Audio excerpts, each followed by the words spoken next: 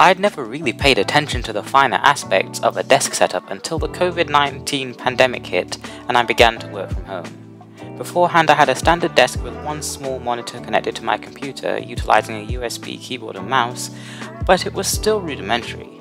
After seeing multiple desk setups on the internet and social media, I decided that I was going to try and put together one of my own.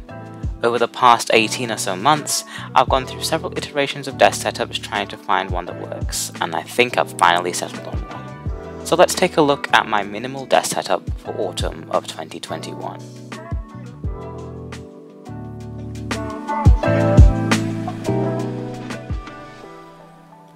Let's have a look at the construction of the setup, starting with the actual desk itself. I decided to use the almost ubiquitous IKEA desk hack, utilizing two white IKEA Alex drawer units, which cost $90 each. The tabletop of my choice is the IKEA Salgen, a cheaper alternative to the popular Calby. This is a 74-inch version and I picked it up for about $70. Once I'd positioned the IKEA Alex drawers on the carpet, I gave the desk a quick wipe down and moved on to the next step of attaching cable raceways for cable management. This pack of 5 raceways was just over $20 on Amazon, and I attached them to the underside of the tabletop using the included adhesive tape. Once the raceways were in place, I used more heavy-duty adhesive tape to attach the power brick to the bottom of the tabletop as well. With power and cable management in place, I then began attaching the LED strip of my choice to the rear side of the desk. I chose to install the LED strip at this point of the construction process to minimize hassle later on. It took a fair bit of time to get it installed and trimmed to the desired length, but it was worth it.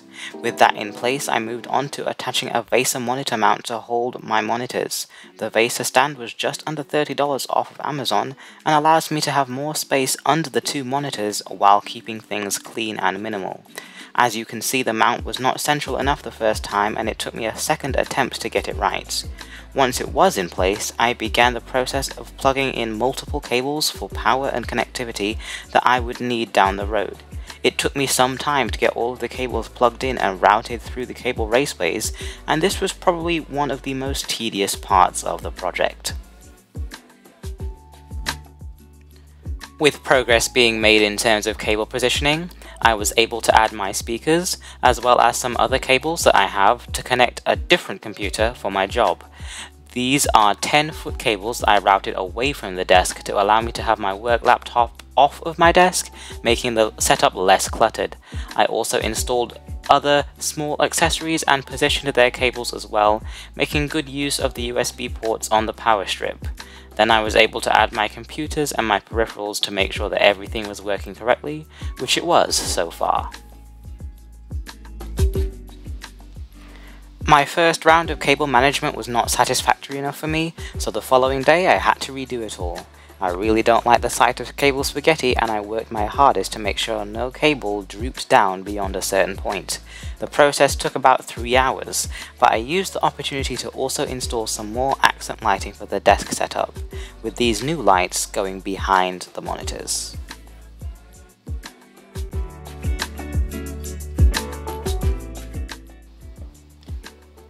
Soon all of the items were in place and it was time to place the finishing touches on the setup, making sure all items were properly connected to the USB-C hub I had positioned under the desk, that the sound was coming through the speakers properly, that the seat was adjusted to my height, and any naughty cables that were trying to peek out were hidden away the best they possibly could be. And after a lot of hard work, the desk setup was finally complete.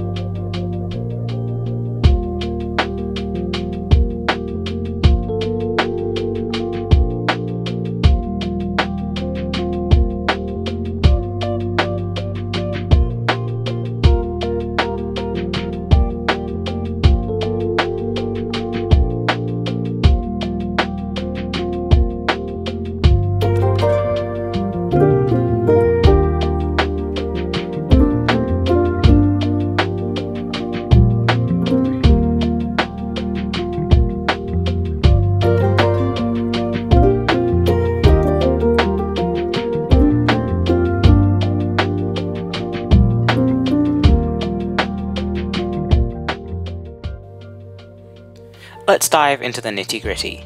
Powering the entire desk setup is the Dell XPS 15-9500. This is my main laptop that I've had for approaching a year. A review on the laptop itself is in the works. This model has the Intel Core i7 processor, 16GB of RAM and 512GB of storage, and I picked it up last year on Black Friday for just shy of $1,600, saving about $400 with the holiday promotion.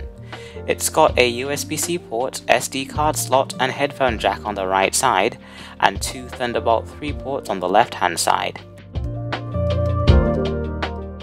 The Dell XPS is accompanied by a 7-year-old MacBook Air that I got years ago as a Christmas present.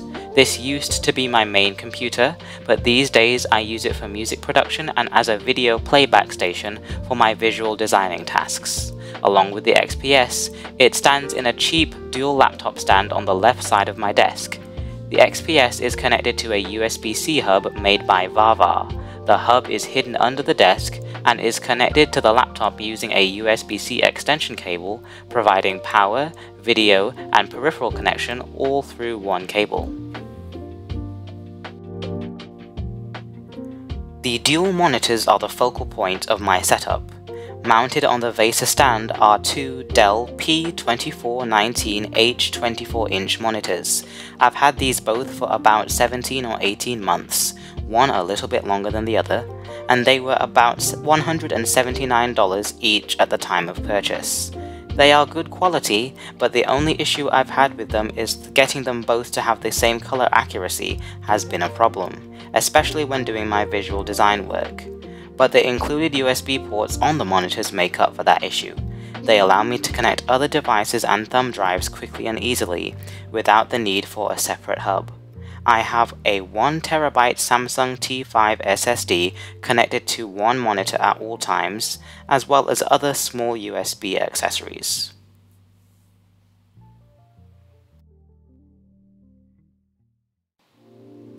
My keyboard of choice is the Logitech MX Keys Advanced.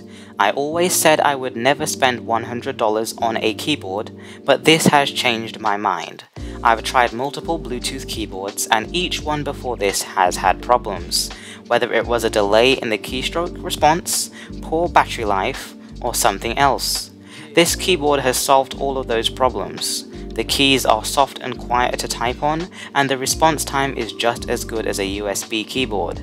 The backlight is also very useful in dark environments, which is a lot of the time in my case as I work at night. The battery life is about 10 days at a time, but that can be extended quite easily if I turn off the backlight. And best of all, it charges with USB-C. I have it connected to my Dell XPS and MacBook Air through Bluetooth. It is pricey at $100, but for me, it's worth it.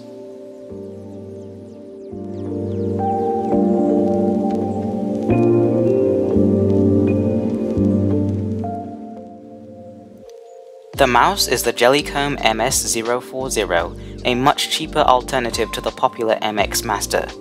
I cannot find it anymore unfortunately, but it was about $24 at the time of purchase, and I've had it for 8 or so months. It has an ergonomic shape to it which is really good for your hand, and it suits me as I spend a lot of time holding the mouse. It can connect to up to 3 devices, 2 through Bluetooth and 1 through USB. It slides very easily over the Salgen tabletop, so I don't need a mousepad.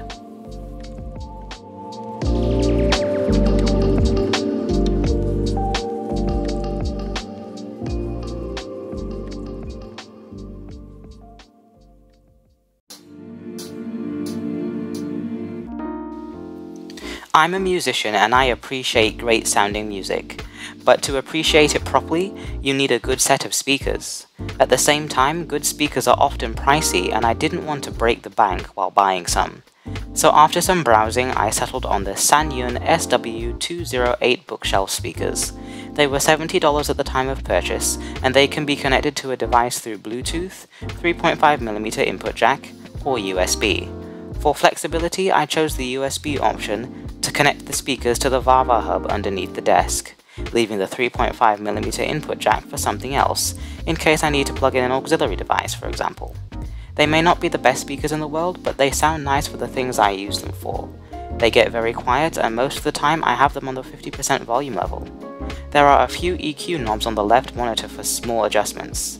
The little video I took to capture the audio doesn't do it justice. Have a listen.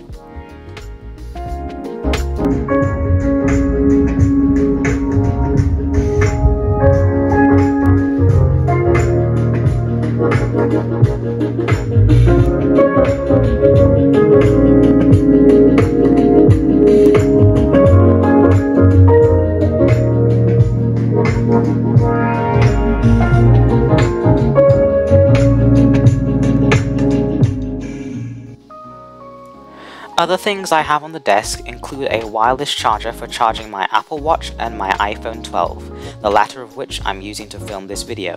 It's not the fastest charger in the world, but it's fast enough for me. I also have a pair of headphones, the One Audio A70 to be precise, resting on a headphone stand next to the wireless charger. I use that when I'm not using the Sanyon speakers. Other accessories include a desk light, which is mounted on top and between the two Dell monitors, and is especially useful for working at night, and exposing all of the dust that collects in that area. On top of the desk light is a cheap webcam I got at the beginning of the pandemic for conference calls. It's not much, but it will do for now. I also have two coiled cables from Cable Creation that I keep within easy reach. One is micro USB for older devices, and the other is USB-C for newer devices that have it. Keeping them here allows me to charge my frequently used devices, such as my keyboard, mouse, and even Kindle Fire and headphones, without having to go hunting for a cable.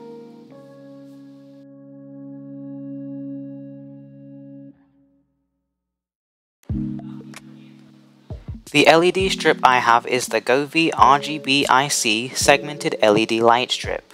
It runs along the sides and rear of the Salgen tabletop and contains different light segments for many different pattern creations. Accompanying those strips are the Govee Plus LED bars that I have on each monitor, shining on the wall behind. All of the LED lights are controllable using Bluetooth, allowing me to use my iPhone and Siri to change the colors. Most of the time, however, they stay on blue, as it is a relaxing color that helps me focus on work. Last but certainly not least is my chair. After all, I do need somewhere to sit. The chair I have is the IKEA Milberget, and I've had this chair for several years now. It was about $70 when purchased, but it's around $100 now. It's a very comfortable chair and one that I sat in comfortably when I was actually recovering from surgery. My only complaint is that on the front of the chair, the plastic support that holds up the arm pads prevents me from pulling the chair in as far as I'd like it to go. Still, I've had it for years and it's never given me any problems.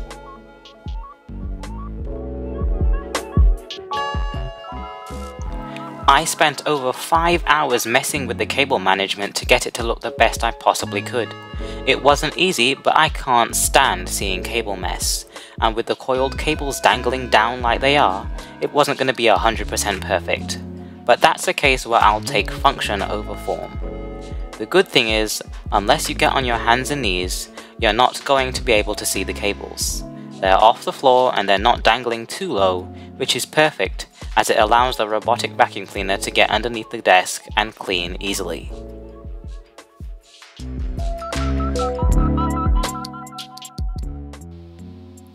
There are 5 main tasks that I accomplish at this setup: school, my part-time job, my visual design work, web development work, and creative writing.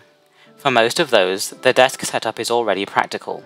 All I have to do is sit down and start working. The dual monitor setup allows me to have multiple windows open to cross-reference, or to have my assignment on one monitor and my rubric on the other. For web development, I can have my code on one monitor, with my web browser on another, allowing me to design with the full monitor width and height in mind. When the time comes for my visual design work, I can pop open my MacBook Air and open the presentation program, and I can also open my control and visualization programs on each monitor connected to the XPS and get to work designing.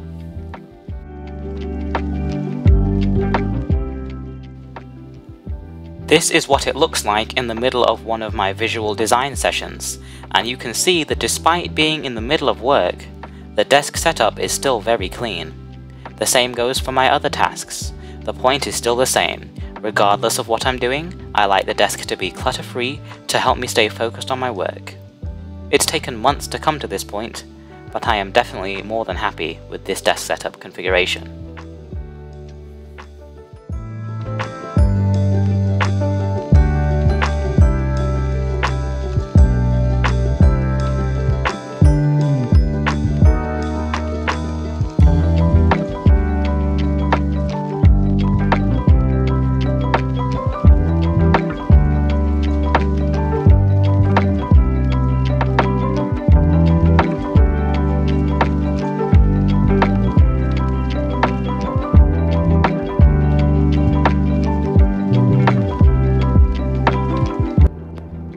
So that is it for this video. I hope you enjoyed looking at my desk setup from the past couple of months.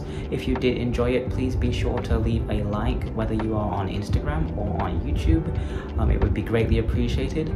Otherwise, thank you so much for watching, and I will see you in the next video.